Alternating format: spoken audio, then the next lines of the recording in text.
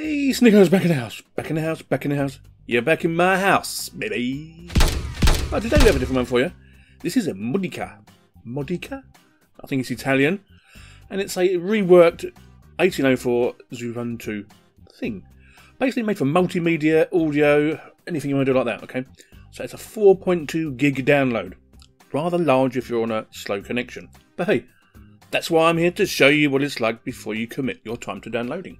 Yeah, because it could take some people a couple of days. So it's quite sprightly. I'm running from a USB key here on my own machine. I'm recording with a simple screen recorder, okay? So it should be hunky-dory. At the bottom here, got a little dashboard, shall we call it, okay? A little Mac S bar, or whatever, Caro, Docky, sort of things that people like sometimes. I used to have one all the time, not anymore, but hey, that's just me. But down here you get your most used programs. So we've got Slings Cold, we've got a file manager, we've got a screenshot tool, we've got something, I don't know what it is, Dishy, I must have set to USBs, the system monitor, okay. It's not actually doing anything at all, really, is it? Considering I'm recording at the same time, it's not really worried about it. Yes, it's using 1.8 gig of memory. Even standstill, it's using around about 1 gig, okay?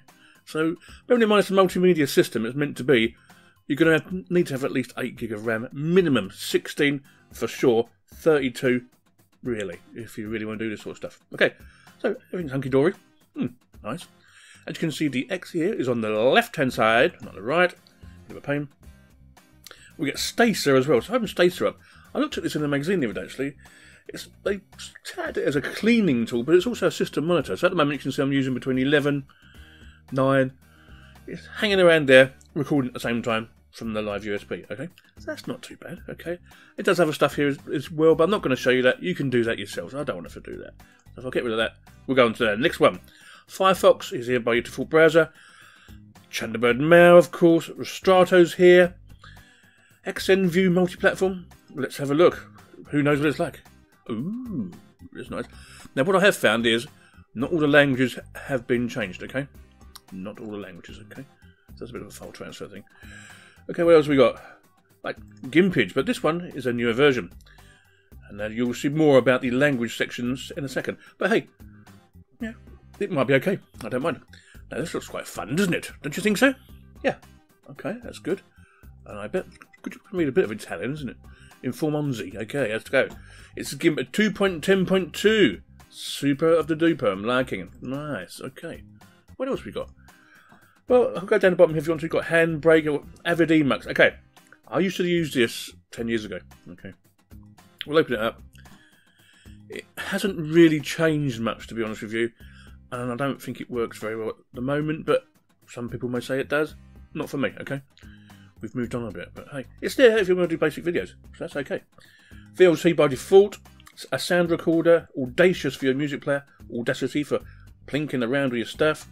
Mousepad is here also.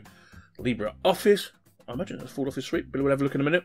SeaMonkey, the suite, yeah, you know my views on it, but hey, don't worry about it.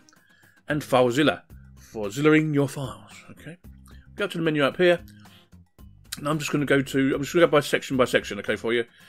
Under Office, you get Oral's Dictionary, of course, LibreOffice, Base Writer, okay.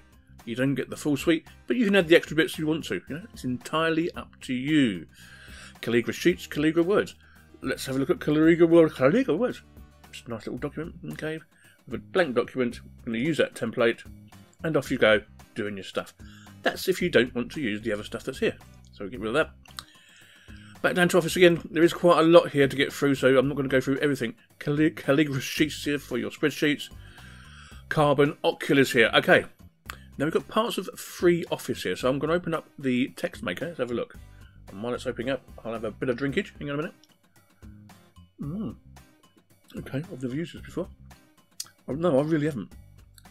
We'll just keep it to that one there. Okay. Okay.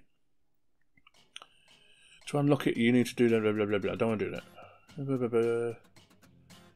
Okay, so you need to have a product key, okay? Oh, don't worry about that. I hate when they do that. Okay, anyway, Multimedia, which is where it really shines here. Shortcut, by default, the latest version, the same one as I have on my other machine. Avid Emacs, we said, Audacious Audacity, we've been through that. Brasero, Parole, Pulse Audio, of course, XF Burn, Handbrake, Media Info, Pencil 2D. I imagine that's for drawing. Let's have a look. Where to find out? And of course, I am correct. I've never heard of half of these. Let's have a look. This is in English this time. About Pencil 2D. Yeah, okay. Fair enough. Super duper. Okay. Can't say fair in that. Some of you nice drawing people may want to give that a go and see what it's like. Okay, next, go down a bit for sound converters here. I haven't used that for a long time either. You do get Ardor though for your audio suite, okay? If you're really into music, a DVB cut, DVD encoder, stuff for ripping, of course, only legal in your country, but I don't use it if it's not legal, of course. Linux and multimedia systems, or make your own music, basically. Play it slowly. Okay, it changes the pitch and speed of music. You can do that in Audacity though, can't you? Project X, a sonic visualizer, different, okay. Sound juicer, WinFF, yeah, that one there. And some other stuff that I don't use, okay. Another Emacs again, oscilloscope and shortcut at the bottom. I'm sure that was at the top as well. Right, just go back to internet and then we're going to go to graphics and then we're going to call it a day. AnyDesk, that's like a collaboration tool for people all around the world. I'm not going to open it because I don't want to. Thunderbird, as I said. Local wireless attached points. Team viewer. Okay, if you want to use it, that's fair enough. Telegram is here. WMail. Okay. Desktop client for Gmail and Google. Oh, okay. That's interesting. A KDE Connect indicator. Okay, fair enough. So it's got quite a bit of KDE stuff in here, isn't it, really, when you think about it? So we'll quickly go to graphics, then we're going to call it a day. Critter. Yeah, okay. Simple scans here. XN multi-platform. Graphic viewer, browser and converter. Okay, let's open them up. That's what it was. It's a converter. Silly me. What was I thinking? Darktable. Inkscape. Oh, okay. Don't know what version we're using here, so look. Okay, is it the latest version? Newest version. Here it comes. Okay, fair enough. This is the 0.92.1. Okay, fair enough. Somebody will tell me about that. But it will do Inkscape stuff, okay? Some more of you may have to look into that. But as you can see, there's loads here that I could go on and on about, and then I'll just be moaning, I'll start getting bored, and you'll start getting bored. But if you're not going to give it a go and give it a run from the live USB, you might like it, okay? You might have everything you need to get going, so you won't have to install anything yourself. But it's entirely up to you. I don't mind it, it's okay. I'll give it a little while. I really need to install it onto a hard drive, but I just haven't got time this week because I've got little stuff to do. Anyway, it's okay.